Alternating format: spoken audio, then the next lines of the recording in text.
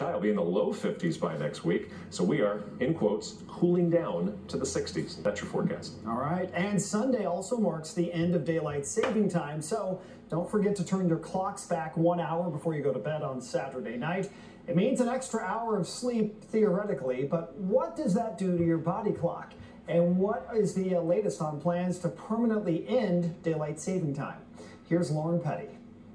Daylight saving time ends this weekend, and some say good riddance. I think it just throws your body clock out, takes ages to recover. Dr. Saber Abbott, a neurologist with Northwestern Medicine's Sleep Disorders Center, agrees. We do know that things like car crashes go up, heart attacks go up all around that time of the springtime shift. What is it, spring forward?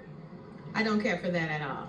The good news is that falling back this weekend is actually easier on our bodies than the springtime change. This time of year, generally people tend to tolerate better. It gives you an extra hour of sleep.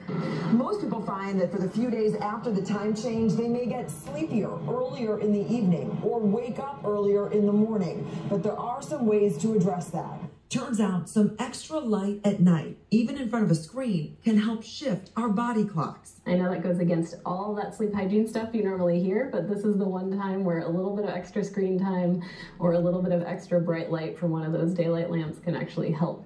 You may have heard of the proposal before Congress to stop the twice-a-year time change.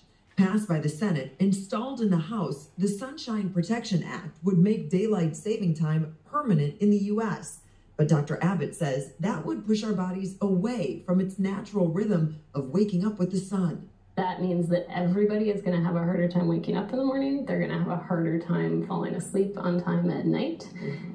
In turn, we think that that also could be associated with greater rates of depression. So if it were up to Dr. Abbott, I think myself and pretty much every other sleep expert who's out there would prefer that we went to permanent standard time. So what we'd prefer is we shift our clocks back this weekend and then we stop. Lauren Petty, NBC 5 News.